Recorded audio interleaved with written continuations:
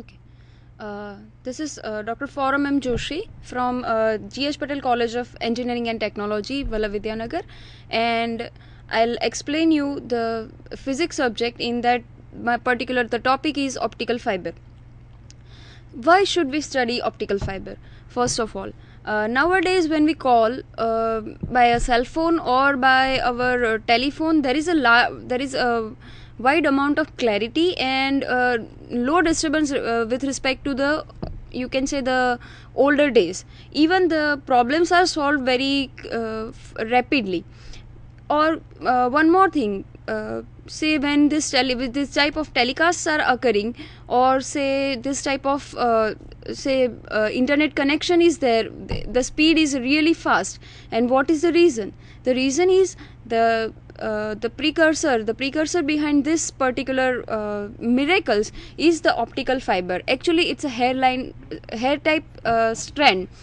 The early history and development of the optical fiber, it says that in 1870, a British physicist, John Tyndall, demonstrated that light can travel through the curve of a stream of the water. So the luminous water stream became the precursor of the optical fiber. Here in the figure you can see the luminous water stream, and the light is guided through the through that particular stream.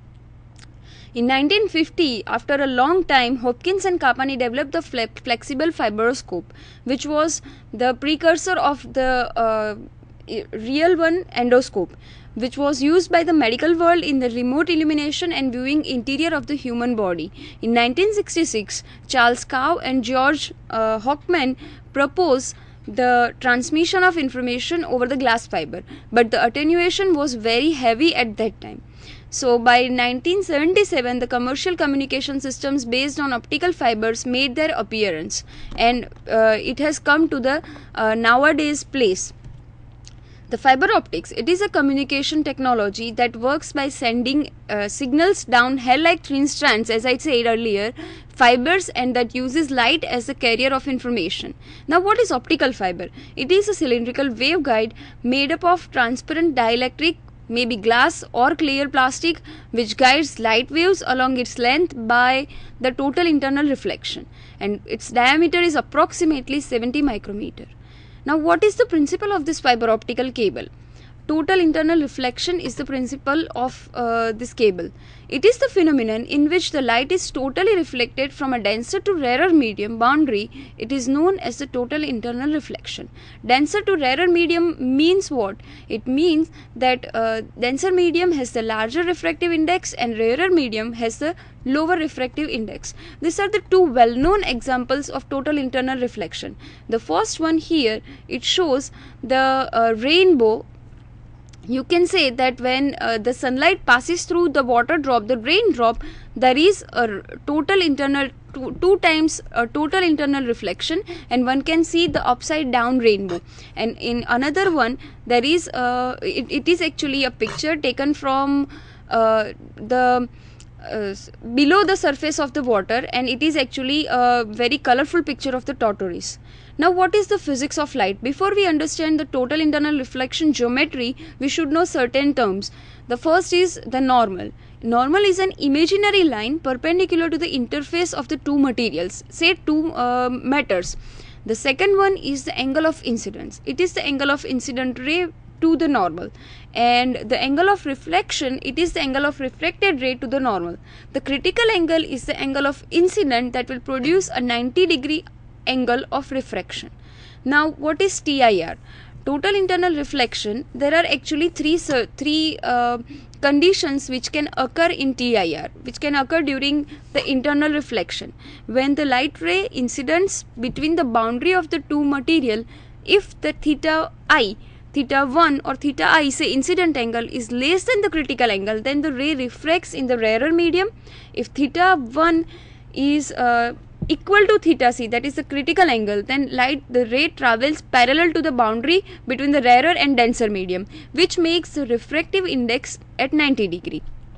If theta 1 is greater than theta c, then the ray is reflected to the denser medium. As you can see, it is in that case the total output will be the 0. Now, in this, as we said, that the second case plays a very important role in the fiber optical communication. So, these rays that experiences total internal reflection, they obey laws of reflection only. So, Snell's law can be written as sin theta 2 equal to mu 1 upon mu 2 into sin theta 1. Actually, Snell's law says that mu 1 sin theta 1 equal to mu 1 sin theta 2. The sin C, where theta 1 is theta C, that is the incident angle is equal to the critical angle, and the reflected angle is 90 degree, then sin theta C equal to mu 1 upon mu 2 upon mu 1. When light enters one end of the fiber, how it works? It undergoes successive total internal reflections from the side walls and travels down the length of the fiber.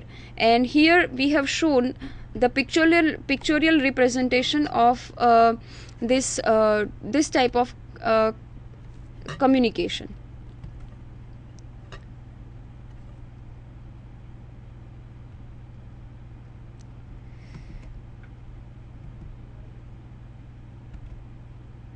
Say here is the principle of total internal reflection. You can see the animation. It shows that you are entering the light ray into the fiber optics cable, and it is going on and on and on with successive total internal reflections into the fiber optic cable.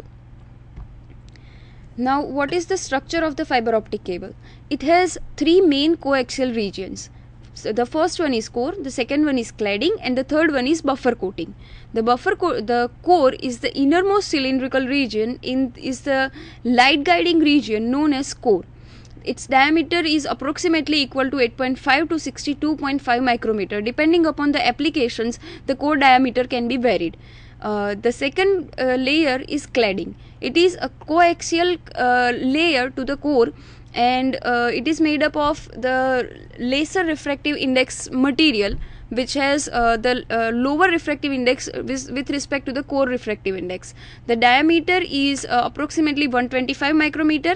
The refractive index is, again, as I said, it is lower than the core refractive index. The buffer coating, it is the outermost region which protects the fiber from surroundings, and its diameter may be 250 to 900 micrometer. Actually, the buffer coating or sheath, it carries 3 or 4 more layers which work as the protection jacket to the inner one fiber. Around the buffer jacket, there is a layer of strength members called Kevlar, which increases the tensile strength. Again, an outer protective jacket is filled with polyurethane, which prevents moisture from the atmosphere. How it works? When light is launched into the core and striking the core to the cladding interface at an angle greater than the critical angle, there will be reflected into the core, and due to this angle of incidence and the reflection, the light will be continuously rebounding, and total internal reflection occurs and it propagates through the fiber. What is the importance of cladding? Actually, the cladding maintains the uniform size of the fiber, protects the walls of the fiber from chipping, and reduces the size of the cone of light that will be trapped in the fiber. The propagation of light says that the diameter of the fiber is very small, so we cannot use bigger light sources for launching light beam into it. That's why it is actually, the diameter is of the order of micrometer. So LEDs and laser diodes are the ideal choice for as a light launcher. Even in the case of small size sources, a focusing lens has to be used to concentrate the beam to the fiber core. Light propagation can be understood on the basis of the ray model. Ray model says that according to the ray model, light rays entering the fiber strikes the core clad interface at the different angles. The rays travel through the fiber via a series of TIRs and emerge out from the exit end. Because of this negligible loss during the TIR, that is total internal reflections, the fiber can carry light waves over longer distances. Thus, the fiber acts as a waveguide and known as a light guide, or say light pipe. The total internal reflection at the fiber wall can occur only if these two conditions are satisfied. First is N1 is greater than N2. N1 is the refractive index of the core, N2 is the refractive index of the cladding. Phi is the incident angle at core cladding interface. So the phi at core cladding interface should be less than the phi c, where phi c is the critical angle for particularly for core and cladding medium. Here is the cone which shows the acceptance cone. What we mean by acceptance cone? We say that at core and cladding, when we launch the light into the core, we should have the light ray at a particular incident angle from the core to the claddings in order to have the critical angle. So this is the maximum area from which the light can be launched into the core. Now let us go to the board for the next mathematical derivation.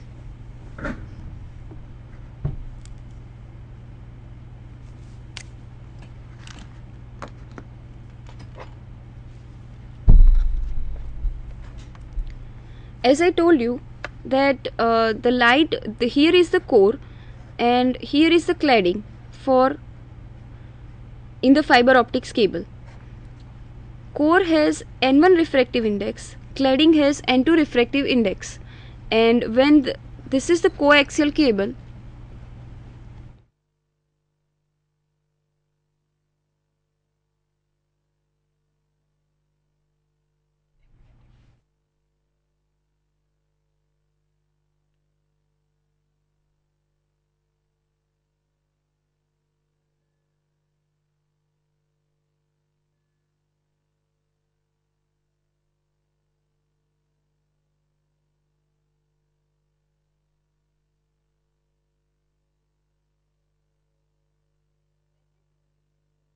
the core, and this is the cladding.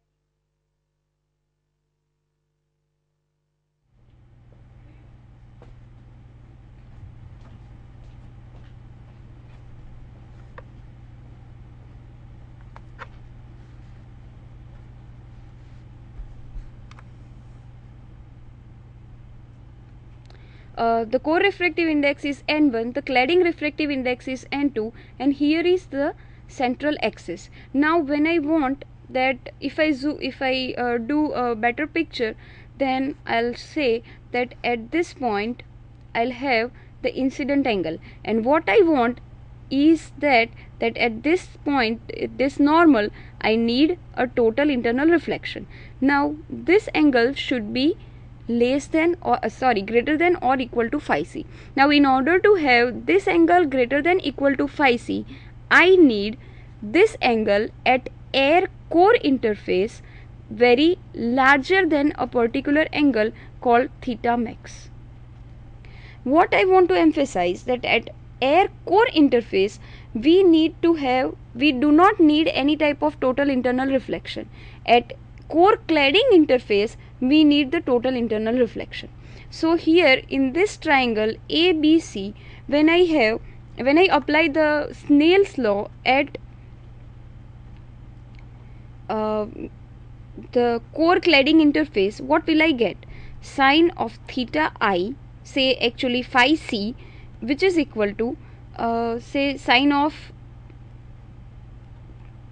theta r, or say 90 minus phi c, and this should be multiplied with the core and cladding's refractive indices. Now when you say that N1 sin phi c is equal to N2 sin 90 minus phi c, this is actually theta I. This theta I should be dependent upon this theta max, and this theta max is in this particular triangle, it is equal to this sin phi c. So ultimately when we get the equation for cos phi c is equal to 1 minus sin phi c, and 1 minus sin square phi c, and under root of that, and as we know that cos phi c is the equation, is the angle of the angle at the core cladding interface, and what we get is N2 divided by n1. So sin phi c is ultimately 1 minus n2 square upon n1 square, the whole of under root. And that's why when we derive the angle theta in max, say it is the maximum angle at which the light is acceptable inside the fiber optic cable, is theta in max, which is equal to sine inverse of under root of n1 square minus n2 square. So this is called the acceptance angle, and the numerical aperture is sine of theta in max. Acceptance angle and numerical aperture, they are the major characteristics of the fiber optics cable.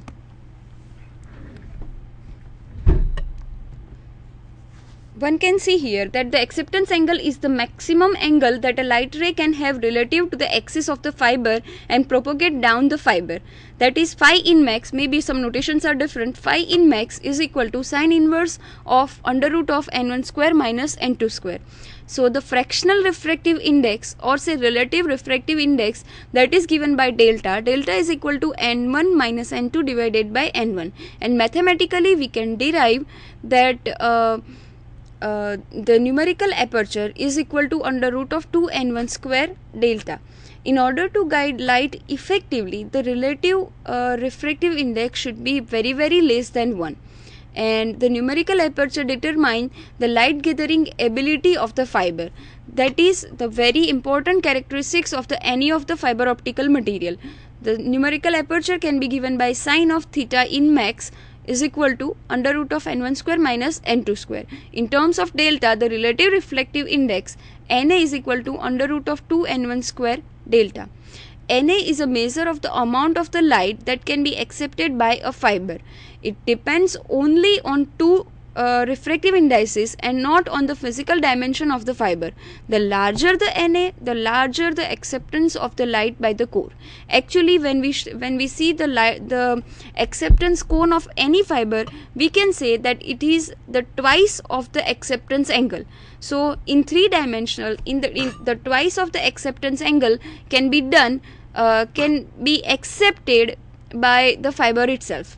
The numerical one, we can do the mathematical example. An optical fiber core and cladding have refractive indices of 1.545